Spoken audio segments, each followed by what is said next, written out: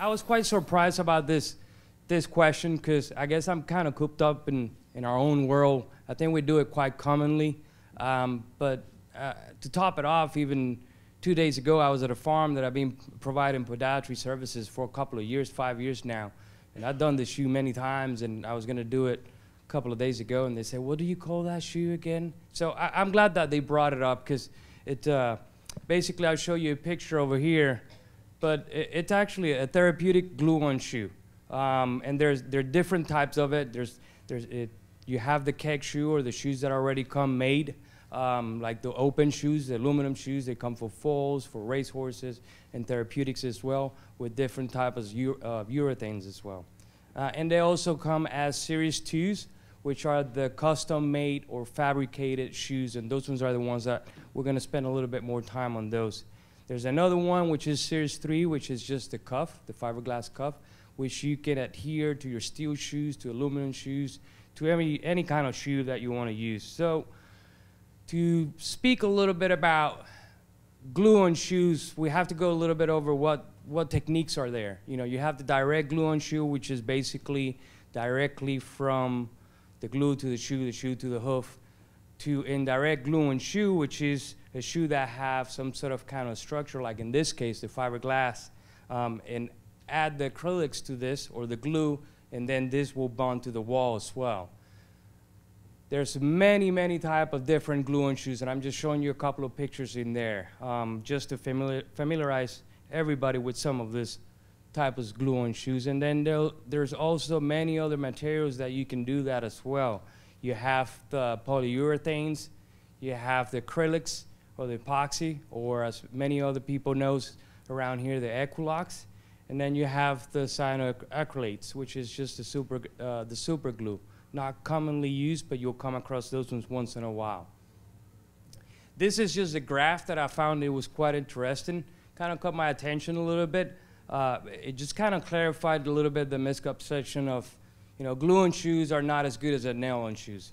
They both have pros and cons, and I'll show you on the next one as well. But as you can see on the top, the attachment strength on those shoes are actually a lot stronger than the rest of the other shoes. You have the direct glue, the nails, and the tabs, you know, the tabs glue-on shoes as well. And this is just a picture of showing you nailing and gluing through the hoof wall. I'm not going to get too much into it, because I do like to do both. I mean, they have pros and cons, and in this type of cases, if you have a horse that doesn't have the quality or the walls for the nailing, that's when you start getting into glue-on shoes. And again, it's more a therapeutic thing to do when you get into glue-on shoes. We'll try to go through this real quick. We see. So I'm just going to show you, I'm not going to be able to get into the pathology of all of these cases, but basically it's just kind of like a show and tell, so you can have a preview of some of these cases. So very common in farms in here is what we call the chronic grow-late laminitic broodmares, which is the broodmares that you don't seem to have any issues with them, but for some reason, suddenly out of the blue, they're like ditch walls, drop soles, they have toe cracks, and these are the mares that through all that vicious cycle, they're going from foaling, they're having complications that we don't notice, and later on, we start noticing those ones on the feet. And this is just an example of a case that I will have a video. So I don't know if you can appreciate from the lighting, but this is how you can see the altered growth rate between the growth rings on the hoof capsule, and then a digital radiograph. Actually, this is a horse that I had a shoe at a clinic. When I saw the radiograph, I was quite concerned, because I felt like I easily make it worse. But this is a video. Obviously, this is not a broodmare. It's a gelding, but this is just a typical scenario. And we all know that when we start dealing with broodmares and you start acting or dealing with pain, we can't get achieved, or we can't get done what we want to do. They don't ovulate, they don't get pregnant, and this is just a common finding on some of these cases. And then this is a video, actually the shoe, this is the Sigafoos shoes. I'll get a little bit into it so you can watch how the mechanics and how we lined up with the coffin bone, the hoof capsule, and the glue-on shoe, and this is what you turn out in this type of case. I'm aware that this horse is in the grass. I got called out one day. You were walking him on the gravel, and then you're trotting him on the grass. But trust me, I mean, this gelding was a lot better after we got done with the shoes. So this is just another example of a horse that as you can see in the radiograph, have no sole depth, pretty ouchy, not being able to walk around, and then you put one of those shoes, 8 weeks later, so you can see the difference. It's pretty self-explanatory when it gets into that.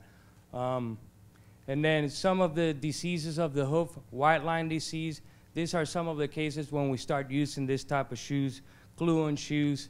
Obviously, it's quite unstable, so we try to come up with a shoe that makes the hoof capsule a little bit more stable and have these horses a little bit more comfortable. We'll have cases like canker, where we can come with the Series 1s, and we can develop a treatment plate or a hospital plate so we can have access to those type of cases as well.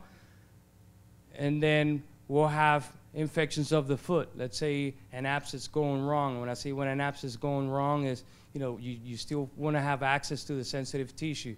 So you can come up with a shoe that will have a treatment plate for those type of cases as well and have access to those. This is just a little bit more of an example. I thought it was getting late. People might be getting sleepy. So this is just a puncture wound where the navicular bursa was inflicted, and we had to put a Penrose drain, and we actually have to add medical maggots or larvae. If you can't appreciate those ones, I enlarge it a little bit. So hopefully you don't have to go home to eat tonight.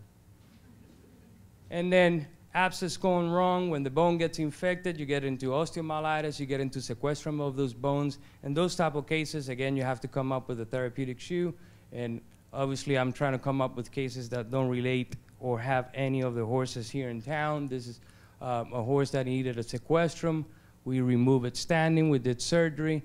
And this is a previous case, which is just a draft horse, but we use the treatment plate because these horses also have chronic laminitis. So we were trying to come up with a hospital plate, a treatment plate, but also the advantages of having the therapeutics from it too, which is the mechanics.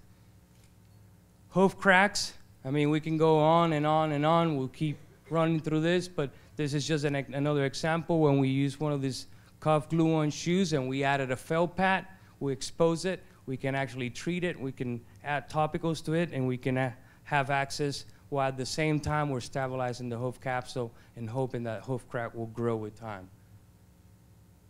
And then quarter cracks, we can modify. This is the Series 1, and we riveted a welded plate or bar. And actually, as you can appreciate in this picture on the top, that wall is actually floated in that area, so this doesn't put any pressure. And actually, this is a racehorse, so he can go back and continue to perform so he doesn't lose any time on his training. And then conformation. I mean, you'll see this quite often when you have all this manufacturer heel extension shoes and this foal that it was born with tendon laxity and there's still not enough. A lot of times we're able to modify, custom fabricate a lot of these shoes, and so you can appreciate how we can put a shoe on this baby shoes as well. And then horses that have angular limb deformities besides flexural limb deformities. This is just another example. And horses that might be a little bit upright or have a little bit of fasciitis over the knees. We put this glue-on shoes in foals that are just with the urethane. For some reason, they get quite comfortable. They have a little bit of a heel elevation, release the tension on the deep digital flexor tendon. And as you can appreciate, with time, they start coming around as well. So there's many uses for this type of shoes. Obviously, we don't have the whole night to talk about them. This is another horse that is just knuckling over the fecklot, and we come up with the shoe that has a little bit of a toe extension, a little bit of a rails or heel extension, and you're able to see how we can accomplish how to help these horses just with therapeutic shoeing. Quickly through this, just ultrasound with a lesion of the deep digital flexor tendon. The horse was quite lame to start with, and then we came up with the shoe, modified the shoe slightly. I'm trying to play that video for you. As you can appreciate how this yearling was doing much better with that shoe after a couple of weeks. And then severe cases like this one. This is a horse that had a injury at the racetrack, ended up having to have his fetlock arthritis, and with time, this horse had an extremely successful career as a stallion, but unfortunately, eventually, age caught up with him. Hopefully, I was able to cover that question, so if y'all have more questions, feel free to ask me or ask any of the panel at the end of the meeting tonight. Thank you.